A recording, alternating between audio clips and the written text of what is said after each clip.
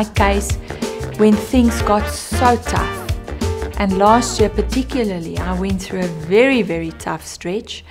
I remember I drove one day on the highway and I could physically feel the markets contracting in the marketplace. We in the luxury end, I could just feel markets contracting. So what do?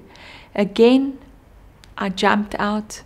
I went to see Mr. Kevin Hedderwick from Famous Brands. I knocked on his door, and it's so fantastic.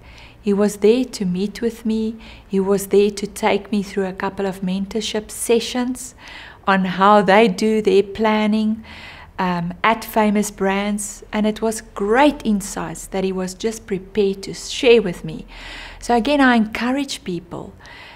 You know, I realized one of the other lessons that I've learned during my journey is to always work with companies that's better than your own company and better than your own organization.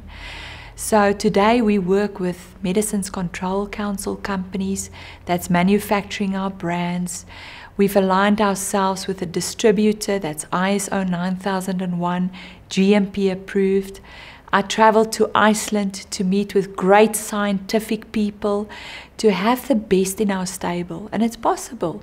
So with Mr. Kevin Hedderwick sharing some of his insights, showing me how to simplify our business, has greatly assisted me during a very, very difficult time to take my focus away from all the negative, the difficult things, and to again focus on positive things and things what I rather can do than to sit in a little corner and sulk, have a lot of excuses for everything that has gone wrong, and why did it go wrong, and blame other people.